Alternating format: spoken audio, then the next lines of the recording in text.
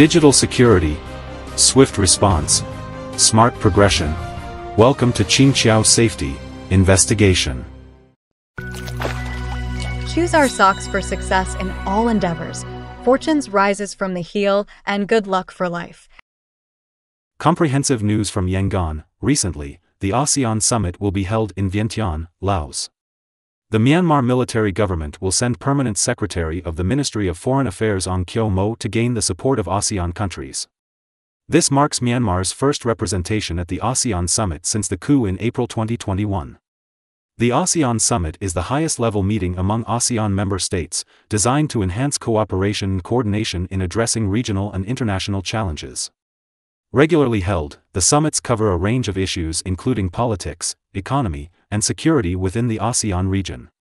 Myanmar, one of ASEAN's founding members, has played an active role in its activities. In February 2021, Myanmar's military declared a state of emergency, seized power, and annulled the 2020 election results. This led to political turmoil, with President Win Myint and State Councillor Aung San Suu Kyi detained. In response, ASEAN held a special summit in April 2021 to address the Myanmar crisis, where Min Aung Hlaing, head of Myanmar's military government, attended. ASEAN and the military government agreed to a 5-point consensus, aimed at improving the situation.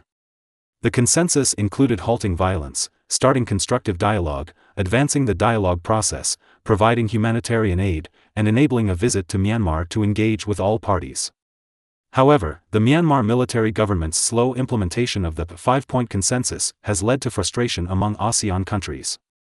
They believe the military government has failed to fulfill its commitments, prompting ASEAN to exclude Myanmar's military representatives from the summit.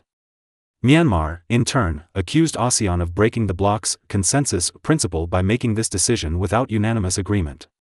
As a result, Myanmar's military government has been absent from ASEAN summits for an extended period until it sent representatives to participate this year. Analysts suggest this participation is tied to the challenges faced by the Myanmar military. On October 27, 2023, the Three Brothers Alliance, Kokang Alliance Army, Tong National Liberation Army, and Arakan Army, launched Operation Hurricane 1027 against the Myanmar Army. The operation resulted in the capture of key military installations and towns, marking the most serious crisis for the military government since it seized power. In light of this, Myanmar's military may seek international dialogue and cooperation to secure diplomatic support for its internal political challenges. Tune in at 6 a.m. from Monday to Friday for Qingqiao Safety Investigation for your daily safety updates.